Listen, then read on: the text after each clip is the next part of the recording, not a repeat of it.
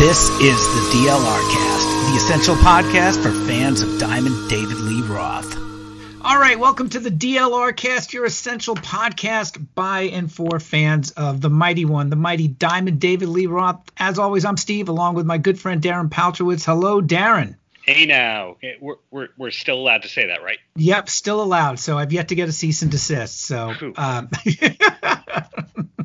So let's start with some real quick good news, and that is you can find us on Spotify, iTunes, Google Play, Player FM. Who am I? Am I forgetting anybody else? Podbean, of course. Just do a search at podbean.com, and I think the bulk of your bulk of your podcast, Podchaser, Podcast Addict, Stitcher. I think we're Stitcher too. Yep, we're at Stitcher, and thanks to you, we're up at YouTube as well. Wow. I mean, distribution is everything, right? There you go. So we got a great interview today. Before we get to that, if you're new to the podcast, be sure to go back and check out our previous couple episodes because we did a fun interview with a band called Limousine Beach, which was the episode before that. And our interviews, we're talking Dave and always end up in some different places as well. So who do we have on tap today? This is Linus Dotson, or Linus Of Hollywood, or just Linus. A lot of people know him by different names. He first came onto my radar in the late 90s. He was the singer of a major label band called Size 14, had a bunch of songs in movies. Then he was a solo artist and Puff Daddy's rock remix guy, not kidding. Co-wrote a bunch of hits for Bowling for Soup. A lot of other artists. He's in Nerf Herder. He scored that Nickelodeon show School of Rock. It's more like, what doesn't this guy do? Yeah, I had a lot of fun talking with this guy. He's tremendously talented. Check out his music, especially if you're a fan of all things rock and what he's got going on. He's just, I've got a new appreciation for this guy's music, and he was a hell of a lot of fun to talk to. Yeah, I started off with a compliment, which, I've been known to do in some of my interviews, but I got to say, one of my favorite songwriters of the last 20-ish years is this guy. He can make funny music. He can make sad music. He can make technically impressive music. Oh, yeah, he was in Paul Gilbert from Mr. Big's band, Roger Manning Jr. from Jellyfish's band. Wow, so many credits. Yeah, he has done a lot. So without further ado, check out our interview with Linus of Hollywood, and thanks for downloading and listening, and we'll have more good interviews coming up and talking Dave all the time in the episodes ahead. Nothing but yeah. Do you mind if we jump straight into it, Linus, and I start by complimenting you? Yeah, please. I always like that. Okay. So starting off with a compliment here, there's three kind of Linuses that I know, musically speaking, from knowing you and about you 20-ish years now. There's the guy who writes funny songs, usually of the pop punk, pop metal variety. There's the guy who does the serious singer, songwriter kind of thing. And then there's the guy who shreds. And you do all those things really well. And I'm not sure that everybody knows that you have shred potential. Now, what was the gateway band to shredding? Was it Judas Priest or was it Van Halen? Let's see. I would say Judas Priest was a huge gateway just for like learning riffs and all that kind of stuff. And but Van Halen, I think Van Halen 2 was the album that a friend turned me on to when I had just moved to Florida, and I think I was probably like 10 or 11 years old or something, and that was sort of the album that made me decide this is what I want to do with my life. So I was really into academics, and I wanted to be a chemist or an architect or something like that. And then when I heard Van Halen 2, I was like, oh, I want to do this. So Van Halen ruined my life. And was that in real time, or was that a couple of years after Van Halen 2 came out? I think I moved to Florida in like 1984. So yeah, this definitely was like years after. Because I think that album came out, in 78 or 79? I think it was 79. Steve, you're the statistician. Yeah, I think it was 79 also. So, yeah, they did so much in a real compressed amount of time between, 78 and 81 or so. So, yeah, totally. Have you ever heard those there's like a bootleg, it's called Van Halen 77, and it has like their recordings that they did before Van Halen 1. And it's really interesting to hear. First of all, Michael Anthony's like shredding on the whole thing, like way more than he does on the Van Halen albums. And then also they have like chunks of songs that would appear on later albums.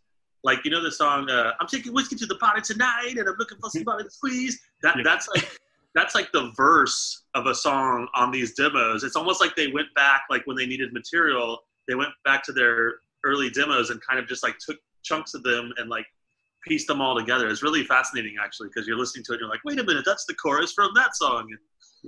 Yeah, I've heard that stuff, and Darren and I have talked about this before. I don't know the percentage, but I would say it's upwards about 80% of all of Van Halen's recorded, written music was at least started, or the foundations for all those songs are written somewhere between like 76 and 78, give or take. I mean, because even that last Van Halen studio record in 2012, I mean, they went back and reworked some songs that were on original demo tapes, and I mean, it reportedly Eddie's always writing, they're always jamming, but so much came out of this one time period that was obviously incredibly fertile.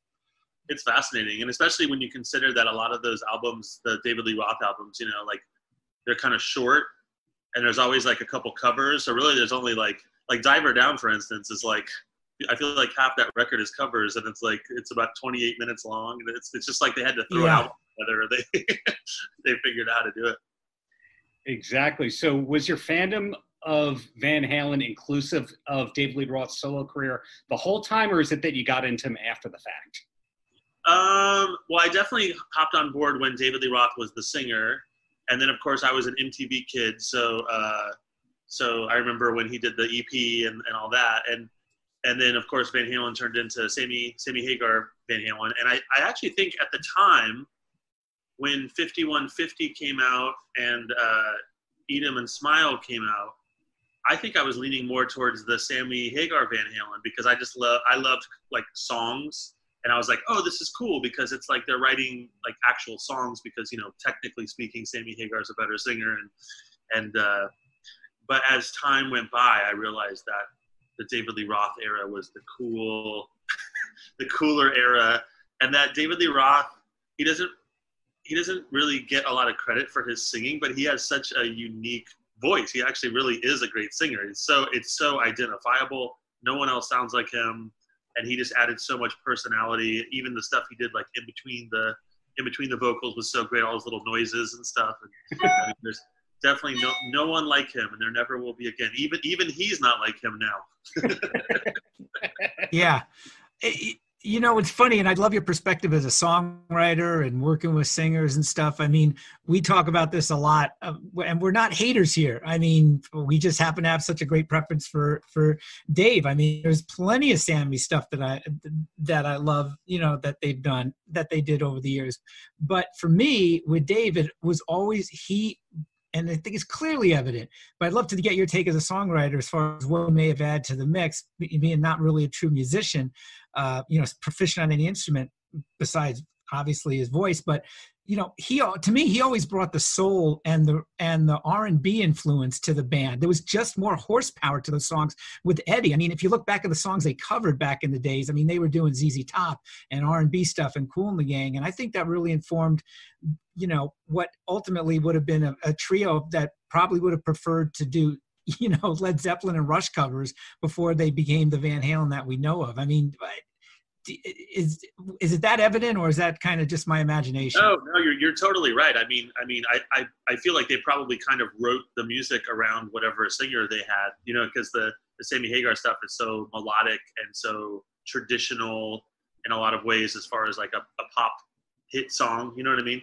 Whereas the David Lee Roth Van Halen songs were so riff oriented, and definitely had more of an R&B feel, kind of a more on the blues scale, because that's what his whole vibe was. It's a little more blues and a little more boozy bop. Exactly. I was just gonna say there was always a swing to it, right? I mean, there's a reason why Dave does all those dance moves, because you could actually dance to, you know, in an odd way sometimes, depending on your pedigree. Yeah. Well, but you could dance to a lot of those songs. I wonder how much partying he actually did back in the day, because I saw like a video of him, like, you know, this is probably like 81 or 82 or something, and he's doing all this like crazy martial arts, and he's just like totally shredded, like really in shape, like to the point where like there's no way he just magically, it's not like he was like doing cocaine every night and all of a sudden has like 12 pack of abs. Like I always just wonder like how much of that was like, I call it perpetuating the party. There's a lot of artists who don't actually party, but they like do the party thing, like Angel Right. is one, Puff Daddy is one. Like they don't actually party that much, but they get everyone else to party. You know what I mean? Like singing rock and roll all night and party every day, and them not really drinking, but having Kiss wine on the market, kind of like that partying. Exactly. Yeah, totally. That's a good example too. Yeah, how do you stay in that kind of shape? Do martial arts, train with with kickboxing champions, have a six pack abs, and not look completely like Keith Richards if you're doing that much, Although the stories are kind of legendary when they're on tour. There's the infamous. It was recounted in I can't remember which was it, Noel Monk's book that came out last year, whatever, their former manager, where they went on about it. Him and Dave and Ozzy basically decided to see how much blow they can do within like a 48-hour time period, and no one could find Ozzy for the gig, So, I mean, I'm sure he wrote it really hard, but you have to have some discipline to be able to keep yourself that mentally and physically sharp, no doubt. Yeah, totally. Maybe he just like did a bunch of blow and then started working out and doing his kick regimen or something. Yeah. He's like, oh yeah. I mean, for God's sakes, I felt completely shit the first 3 months I went away to college. So I mean, I can't believe you could keep that up for year after year. Yeah, it's really quite amazing. But he definitely did. He did a lot of blow. That's for sure. And speaking of blow, the album Sonrisa Salvaje. Are you a fan? Do you own it? What's your deal? I have never even heard it. Do you know what we're talking about here? No, I don't actually. It's the Intimate Smile recorded in Spanish. Oh, you know what? I think I own that. I think I own it. That's one that has Yankee Rose on it, right? Oh yeah. Hold on, let me see if I can find it. For the record here, this is Darren's Rosebud or Waterloo or something. This is by the end. Yeah. Exactly. Yeah. I didn't know what it was called. But I have it. I like to find out whether people are fans or not. And for example, when I interviewed Chris Jericho, the wrestler who also sings for Fozzy and acts and all that, he said, after I asked that, he said, I want to interview Dave just so I could find out what he was thinking. And he did that. Now, I personally can listen to it and find a lot of enjoyment. Did you just listen to it once and then put it away? No, my move is if I have people over and like we're having a party and stuff, I put it on and then everyone goes like, yeah, and then it's like, what? And he's like, bueno, or whatever he does. And then, como? just to get the reaction, right? Yeah, and everyone's just like, what the hell is this? And then they can't believe the whole album was done that way. Because it's one thing to record like your hit song, but it's another thing to do the entire record that way. So yeah, I have it. I bought it for $3.99 at Go Boy Records. Wow, on vinyl, $3.99. Yeah, I've had it for a long time, and I think I bought it like when vinyl wasn't cool or something like that. So. Does it have the joke on the vinyl itself? Because on Eat 'Em and Smile, I have it on vinyl, and it's kind of like the A side has the songs not listed, and then the B side has all of it. Exactly. Yeah, that's true. Yes, he is a fan. Hardcore. Both languages, that Dave. So good. Darren's working on spreading the appreciation and the notoriety of that Spanish album to anyone who will come on this podcast. And for good reason, because it is really cool. But either you totally know it or you just go, what? But most people, I think, know it. One of my best friends is learning Spanish right now, so I should like play this for him. He would get it. Si la vida.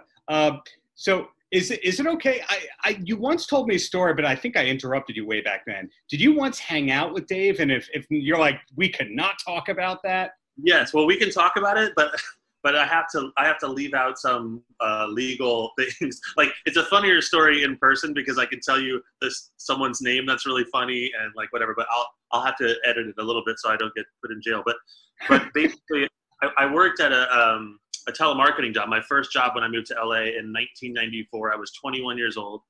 And I got a job at a telemarketing place, which is where everyone worked when you first moved to LA.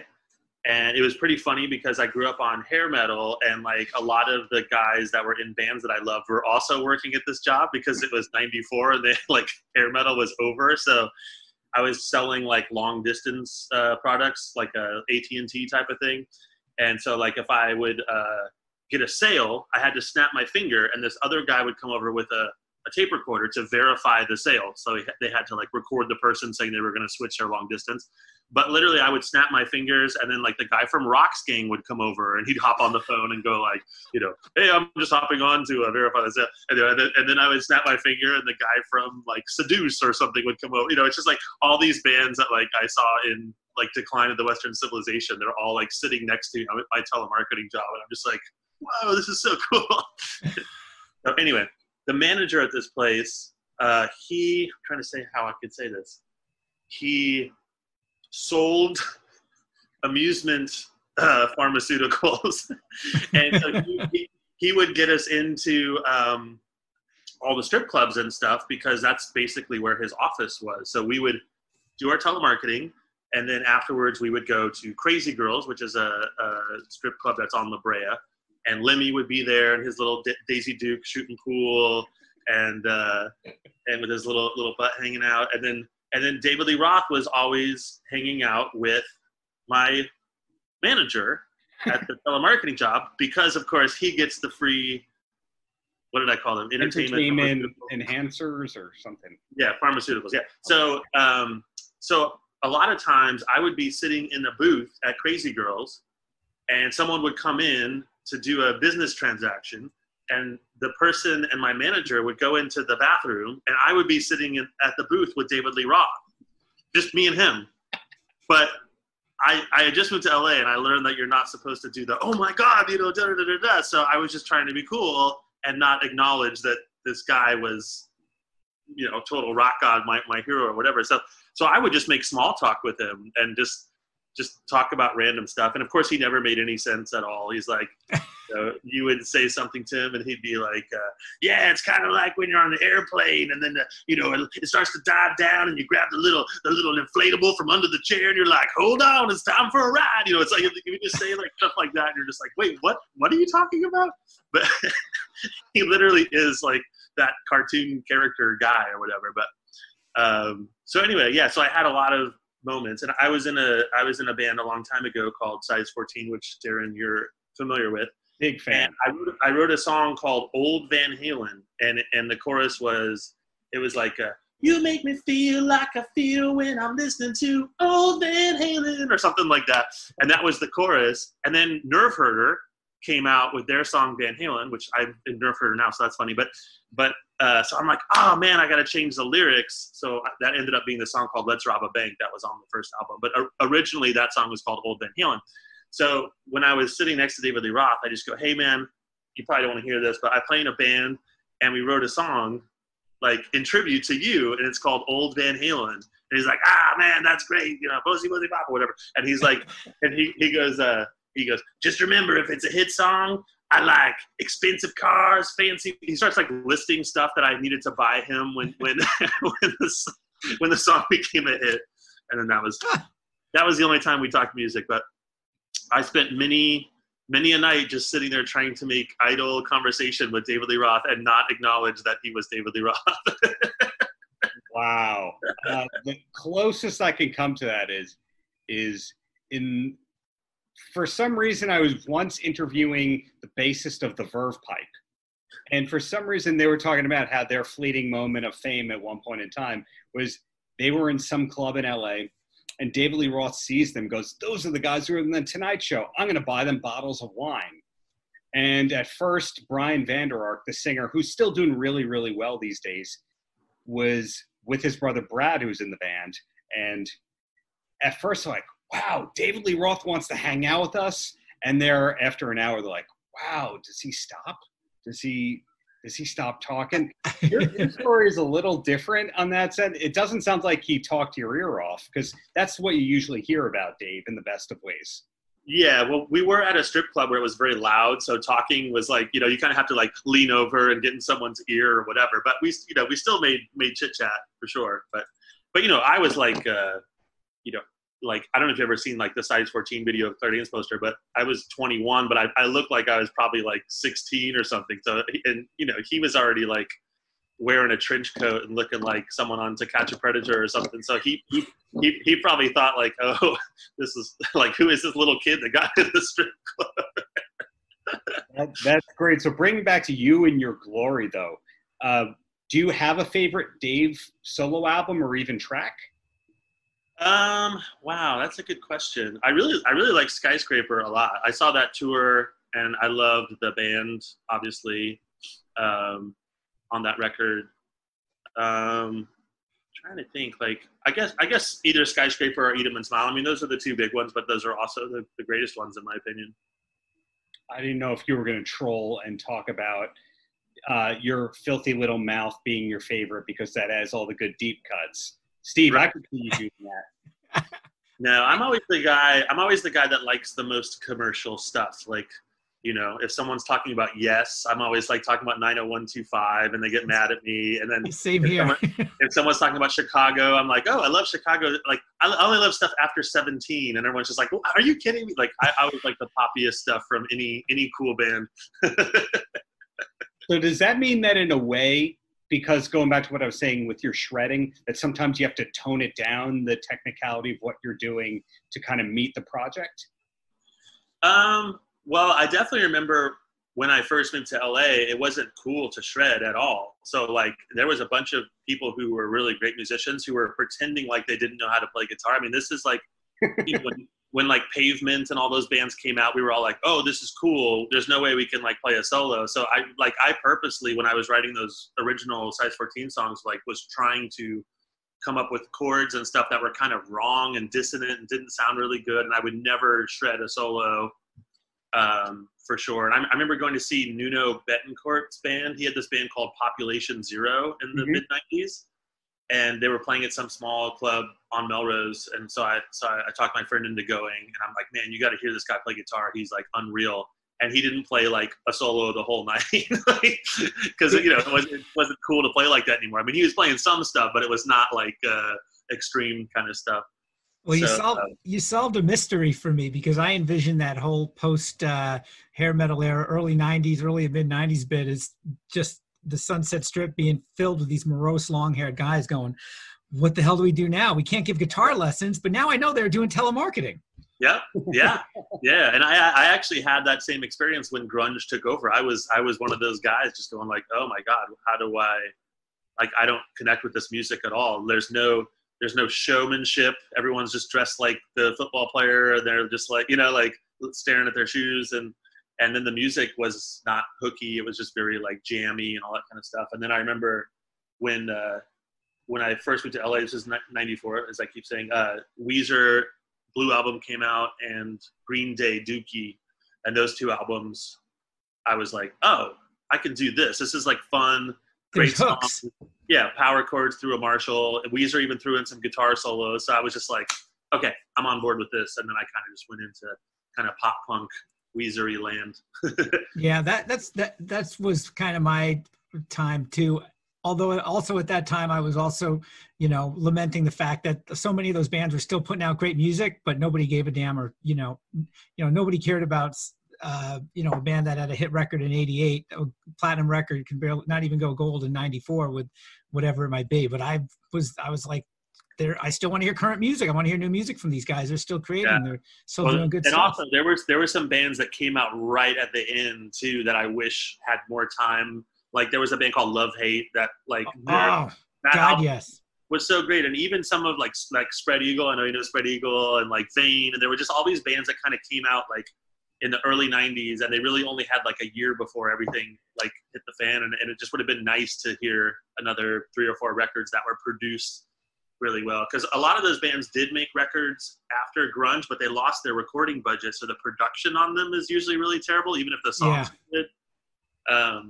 So that was kind of a bummer. But there's some bands still like LA Guns sounds amazing. Like their new stuff sounds so good, and I saw them play live. They sound amazing. I love it when there's a band from that era that's still able to put out a new record that sounds good and is up to the standard, and like you can go see live, and they still look great, and they definitely held it together. Yeah, I had the pleasure of seeing LA Guns a year and a half ago when I was in Oklahoma, of all places. Still great. When did it become okay for you personally to be outward, though, with all these bands that you like? In other words, when did it go from I love Van Halen too in 1984 and Roth and all that to I don't to it's cool again? Late 90s? Well, I never didn't like them. The thing is like I was trying to sort of adapt to the new musical climate. So I didn't want to have this band that came out doing this stuff that no one was interested in anymore. So I had to find music that I could relate to, but that was current. And that was the Weezer Green Day thing for me. But even in Size 14 days, that was kind of our goof, is like we would play in between songs. We would break into like It's Not Love by Dokken, or like we always acknowledged the metal thing. And I don't think there was ever a time that I would pretend that I wasn't a metalhead, because like it's such a, that was such a huge part of my musical growth, and my brain is still filled with encyclopedic knowledge from that era. Like I can't remember like what I did last week, but if you tell me what's song 3 on side 2 of Bang Tango's second album or something, I could probably tell you. That's some deep knowledge there, man. I can do bits and pieces of that as well for some bands of that of that era that I just loved, and would still raising the flag, like they're still out there, they're still current, they're still making good music, and they didn't necessarily try to go the grunge route, although a lot of those guys did. Let's tune down and wear flannel, but there's a lot of records that came out during that time though that I can still listen to now, and they still sound really cool. You know what I mean? There's like there's some, it's like anything, it's like any music, how 80s music sometimes had that really ridiculous snare drum that had all the reverb on it, and some of the metal bands like got a little silly with the squealy guitar solos and stuff, but the songs are really great still, and the production is still good, and it's organic, and it's people who are like, the talent back then was so amazing. Everyone was a virtuoso and a great singer, and even the most average hair metal band is probably 10 times better than any rock band today, And it seems like a lot of the artists that you've subsequently worked with and have become friends with, like Parry from Nerf Herder and Jarrett from Bowling for Soup, it seems like they grew up on the same records that you did. Totally, yeah. That was a big bonding experience for Jarrett and I, because we're roughly the same age, and we loved all the same bands. And he had the opposite trajectory. I started out listening to the really heavy stuff, like Merciful Fate and Slayer and all that stuff. And then when I realized that girls like Bon Jovi and like melodic music, that's when I started going like, oh, I need to learn how to write songs. He did the opposite. He started with the cheesy stuff and then got into the really heavy stuff later as a teenager. But everyone has their own path. And for you personally, because I'll promote it a little bit in the intro, but what are you working on in the moment? Because you've been beyond generous with sharing your shred history and your DLR story. Currently, I have a electronic pop project called Able Machines. That's sort of the new thing I'm working on now. It's with a female singer named Tay Collier. And we have 2 singles out. We're working on an EP right now, and it's very like another facet of my musical fandom is I love Swedish and Norwegian pop music, starting with ABBA and then the Cardigans, but also there's this whole new wave of Scandinavian pop that I really love. So this kind of is in line with that, just like electronic pop, just total, commercial pop songs. So I have that, and I'm actually working on a rock record while we're talking about rock. That's something that would appeal to fans of my more rock stuff, like Size 14 and Nerf Herder and Bowling for Soup and all that kind of stuff. So we should point people to a really cool interview I read of yours at medium.com from back, I think it was like April or so. And I learned about that, the new stuff you're doing, and it was your rock bona fides, but I would, if anybody's curious, it's a great interview you did. I learned a lot, and I'd be remiss if I didn't ask you over the fact that, as I am also a huge power pop fan, you name check a bunch of folks there like Mike Viola, who I absolutely love. And yes.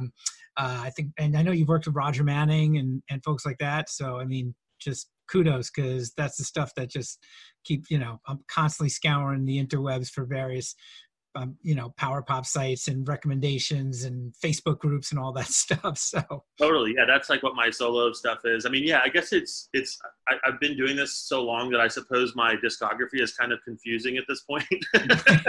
It's like, what does this guy do? He worked for Puff Daddy and he shredded with Paul Gilbert and he played with the Jellyfish Guys, and like I just love music. I love like all different kinds of music, and I love having different projects that fit into these little compartments and getting to explore that. So versatility is great, and it doesn't put you in one box, I'm sure, as far as artistic employment opportunities. Yeah, it keeps me entertained, because I think I'd go crazy if I was only doing one thing. But sometimes from a business perspective, you wonder, like, oh, if I would have just focused on this one thing instead of trying to do 50 different things, would I have gone in a different path? But I'm pretty happy where I'm at.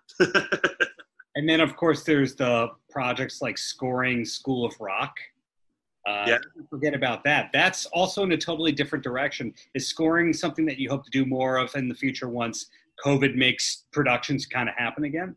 Yeah, to be honest with you, that's a big part of my income right now, and it really hasn't slowed down that much. I do a lot of kids commercials, so I've been doing a ton of those recently, and I'm still getting opportunities from Disney and Nickelodeon. I wrote a couple songs for one of their upcoming shows on Disney called The Curse of Molly McGee, and they're having me pitch for another show. So that stuff is still going, and it hasn't really slowed down. It's not anything that has been affected hugely by the COVID thing. As far as scoring goes, I do scoring, but my whole thing is like I never really look at music as being background, like in the background. So like my dream job would be to get like a Josie and the Pussycats type of cartoon where like the songs are the feature. You know what I mean?